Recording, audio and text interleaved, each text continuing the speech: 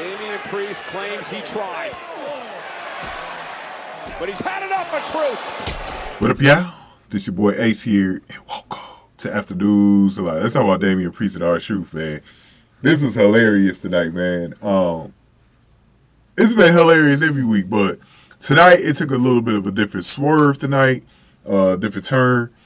So Judgment Day were coming in, and JD McDonagh was getting ready for his match against R-Truth. And this dude was still hanging out, trying to act like he was hanging out with Judgment Day. And then for the first time in a while, we saw Damian Priest really put his foot down, right? Like, he let him hang out backstage last week. This week, he really put his foot down. He let him know, like, backstage, like, dude, you're out. You were never in this group. And he threatened him, like, tonight's going to be your execution. I was like, damn. Man. Like, Damian Priest ain't playing no games, bro. And I want to talk about Damian Priest real quick for a second, because the evolution of the Damian Priest character in the last 2 years, since he started with Judgment Day at WrestleMania 38 a couple of years back with Edge, this dude has come a long, long way, bro. We know Rhea is kind of the leader of the group, but I'm gonna tell you what, man. Like, Damian Priest been kind of the leader to me too. Like, he been really like you can tell that dude's a boss. Like, Damian Priest, he been on a wave, bro. Damian Priest literally been on a wave, bro. I feel it ever since Backlash too. Like, this dude just been on in that storyline with Bad Bunny. Like, he just, like, last year WrestleMania, like, he been on a wave, bro.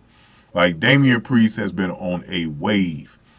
And Damian Priest, to me, you know, he has that money in the bank. He still got a chance to cash it in. He should be a champion. To be honest with you, I was saying this for a while. I think Damian Priest should be a champion.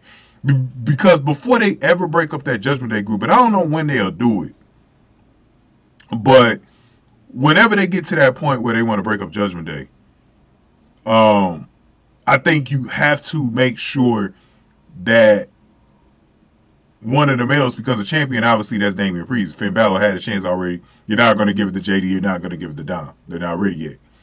But Damian is. I think Damian's ready.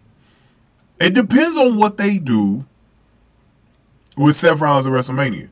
Because in the last video, I was talking about Cody, you know, and I was saying maybe you had The Rock go against Seth Rollins at night one at WrestleMania and get the World Heavyweight Championship. Now, that's not now, if The Rock gets it, it's not possible for Damian to get it. So, if you're still going to have a face with the belt, so if it's Seth Rollins, you could have Damian probably cash in at WrestleMania night and become champion that way. Because I don't know if I don't think he's going to be in this Elimination Chamber match, because he already got a match with Finn Balor to face, who was it, Tyler Bate, and Bush, right? Wasn't that who it was?